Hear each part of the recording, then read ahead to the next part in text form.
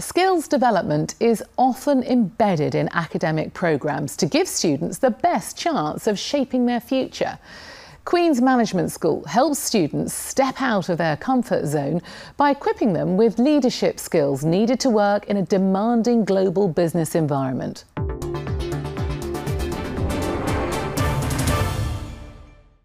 Queen's University Belfast is part of the prestigious Russell Group of universities and is ranked joint 8th in the UK for research intensity. The university's success has been helped by Queen's Management School, a world-renowned centre of education and research with close links to the global business community. Northern Ireland is known for world-changing negotiations. Here at Queen's Management School, they focus on developing research and education that benefits the whole of society.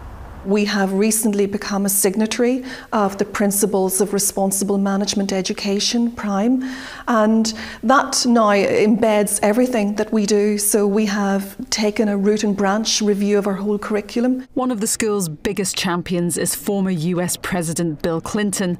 He was instrumental in bringing about the Good Friday Agreement.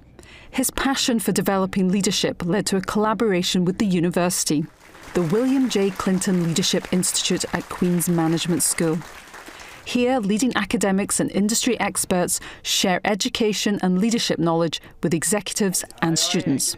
So the skills involved in being a good mediator and a good negotiator are key to good leadership. So the ability, for example, to listen. Quite often what we're waiting to do is we're waiting to deconstruct the argument in front of us. We're waiting to go why those individuals are wrong and we're right. We're waiting to come in with a better pitch, right? But actually the ability to genuinely listen. Listen to yourself, listen to your team, listen to your staff, listen to your students is a key skill for any good leader. There are 2,500 students here and more than a third are international students. Graduates from the school have gone on to work in more than 120 countries at some of the biggest corporations in the world. It's about bringing that internationalisation into the classroom. That includes ensuring that our student body is international from a range of different countries, from 60 countries, over 60 countries, so that those students can then, in a classroom situation, debate and discuss the way in which different business cultures and different business practices vary across the world and learn from each other. Students are prepared for the real world of work. There's a trading room with a live feed and a student placement programme that works closely with the industry. Allstate is a software company and one of the biggest employers in Belfast. They've established a global leadership programme with the business school.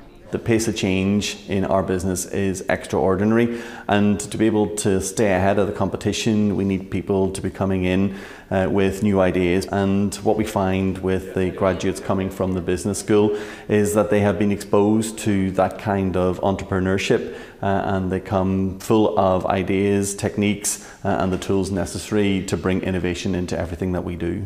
Eve is a former Student Entrepreneur of the Year and currently in her final year. She plans to establish a social enterprise for an idea she developed at the university. Cardboard beds to help in a natural disaster situation, containing essential supplies when people are left with nothing. You always sort of get this idea that it has to be really hard and you have to be really harsh as a leader, whereas from doing the Inspiring Leaders programme that we have here at Queen's and from the different opportunities, it's starting to see that actually a good leader is being able to bring people onto a team and encourage them, support them and push them and let them push you as well. So it's been a really positive experience because that's what I wanted leadership to be like. So what does a leader of the future look like? A leader of the future is going to have to be ambitious, they're going to have to be adaptable, and they're going to have to be ethical in everything that they do.